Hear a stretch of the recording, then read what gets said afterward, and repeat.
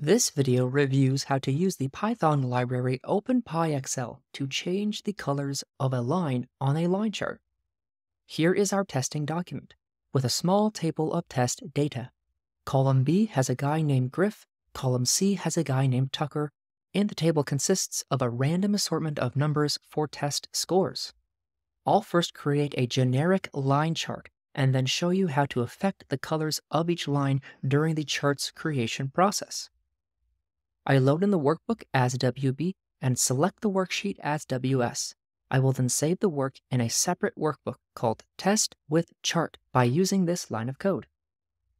Here is the code that creates the generic line chart. I have reviewed all of this in a previous video, so I won't be going into detail exactly how it all works. If you are interested in how to make the line chart, click the link at the top of this video or the link in the descriptions to see that video that I have already released. Let me skim through this very briefly. I import the objects that I need for chart creation. I then create the chart object and reference object so the chart knows where the data is. I add some names to the axes and give the chart a title. I then add the data to the chart and add the chart to the workbook. Ignore these two lines of code for now that are commented out. I will be reviewing them shortly. Let's run this and make sure that I have a chart on my page. Perfect. This looks as expected, and we have default colors for our two lines on the chart. Griff is blue and Tucker is orange. Let's close out of this and go back to the code now.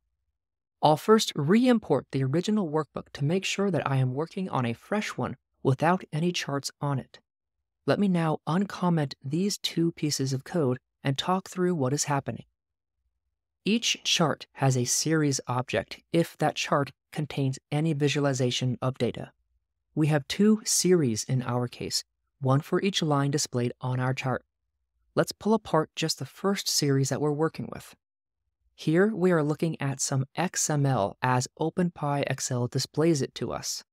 There are a lot of parameters and objects at play here that control our chart, and we need to sift through them to get to the property that will control the color of our lines. We need to end up down here at the LN property because we can see that it contains information about our line, as it's called a line properties object. We can see that LN is a parameter of the graphical properties object.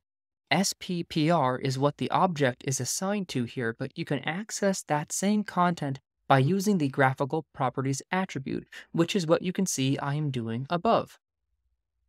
With that accessed, we see our LN object is very close within reach.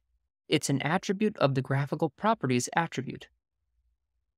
Now that we are within the definition of the line's graphical properties, we need to access the one argument that controls the color. That is solid fill. The solid fill argument accepts hex string values, and that's how we change the color of the chart lines. So going back to the original code, with these two lines uncommented, I'm going to run this again and save the workbook.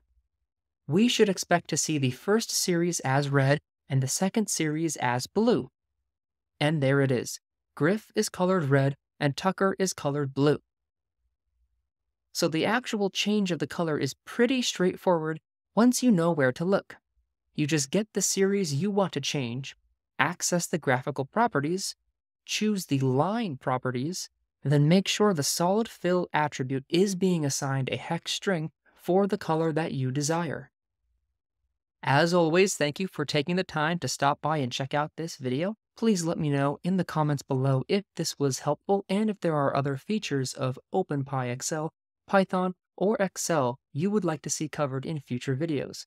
Please do hit that thumbs up button if you like this video. It really does help others find this content. And don't forget to hit subscribe so that you know when the next video drops.